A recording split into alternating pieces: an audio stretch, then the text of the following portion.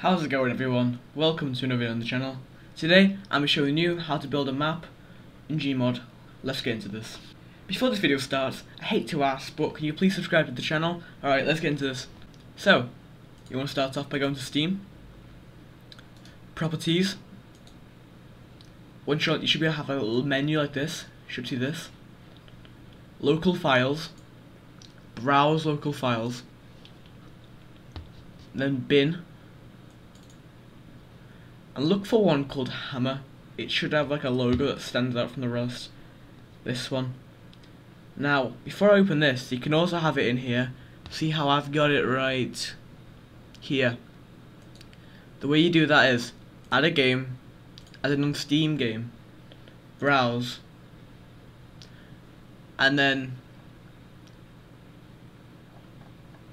it should be there. If it's not there from you, just where that rhymed. Look for it. I don't know, just have a look around Steam files and see if you find it. If it's not there, but it should be there. Now, load up hammer. I'm gonna do it the way I showed a second ago. So properties again, if you missed it. Browse local files, bin, hammer, start that up. Alright, when you get into hammer, you should see a menu like this.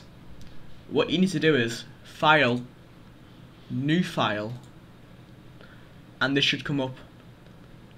And then what you need to do is see the little selection tool here. This is the block tool. Zoom out of here a bit. I'm gonna make mine. Wait, how big am I? I'm gonna make it not too big, maybe like here to here. Quite big, but yeah. 2048 by 2048. Alright, once you've done that, go to the right. There should be a browse option next to the big black square. Click that. Search in the filter. Dev. And then go down to and find this one. And then enter. Alright, and then it should look like this. Click Z. And it should look like this.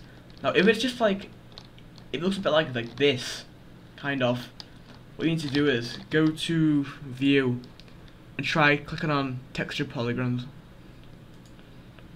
Alright. Next what you need to do is, now you could actually wait, so what you need to do next is click on the entity tool, the one on the left, and get nice and close, and then just put that down there. If you click Z, by the way, if you click Z, you can go around the area. Z to go off it again, Z on it, alright? So you should be able to put your guy down. Here he is. That's your little spawner. Now you could load up the world, and you can walk. You can't walk around. You can fly around probably. Now to do that, we need air. Like we need that little like air box. So go back on the block tool. This one here. And see that little area here. We want to go from this corner to overlay it again.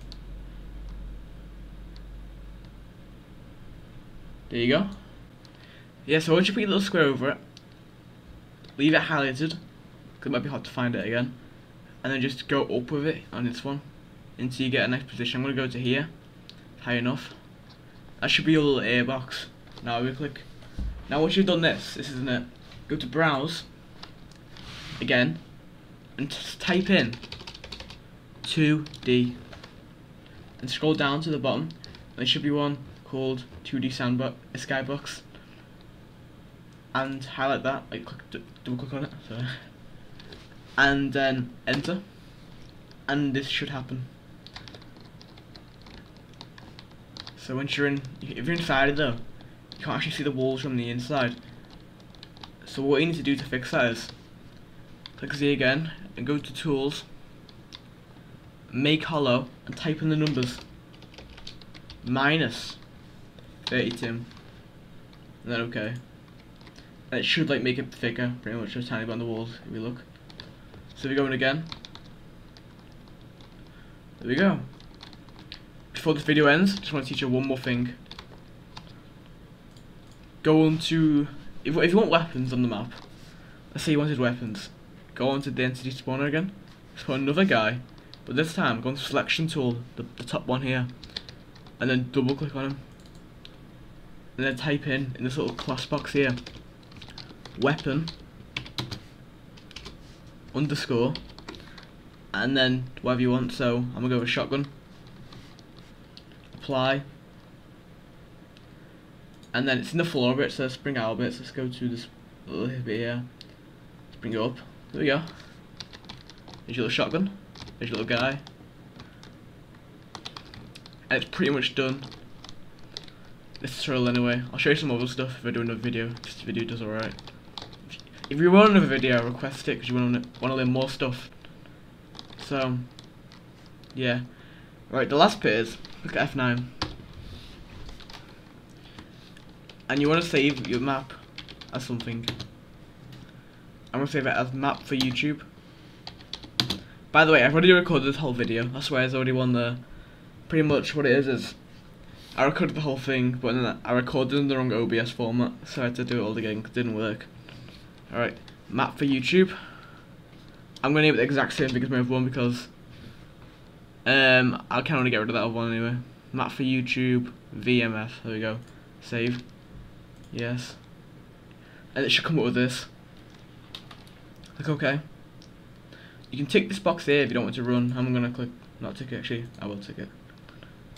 Okay, should do that, let that load. Once it's done, it shouldn't take that long. I should have like a big map. Go to Steam again, and then load up Gary's mod. I'll see you there. Alright, so once you've loaded up Gary's mod, what you need to do next is go to the Start New Game option, Other, and your map should be there somewhere. Map for YouTube. Load it up. Let it load a second. Alright, now we're in. You better walk around, fly around if you want. Now this is your little area you made, so you can't fly around here because this isn't the box you made, the sky box. So you shouldn't be able to fly around in the area. How high can we go? Let's test. We're gonna go there. So set the max height around here. Right, I'm a Teletubby. You can get vehicles in. Yeah,